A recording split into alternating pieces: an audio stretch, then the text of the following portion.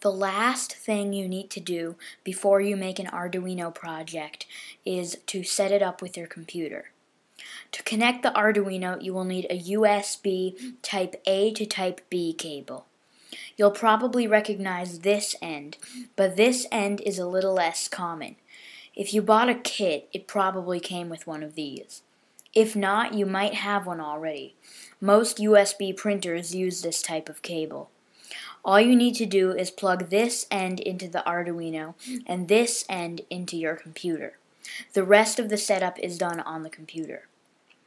If you're on a Mac, go into your Arduino software and click on Tools in the menu bar.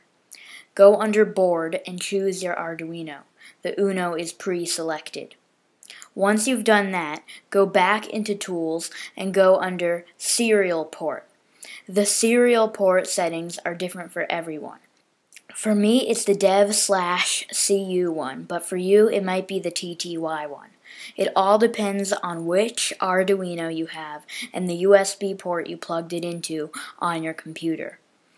On Windows, drivers will install the first time you plug it in, but otherwise the process is the same, except that the serial ports might have different names.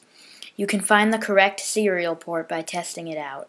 So if you receive an error when uploading programs, it might be the serial port, so try a different one.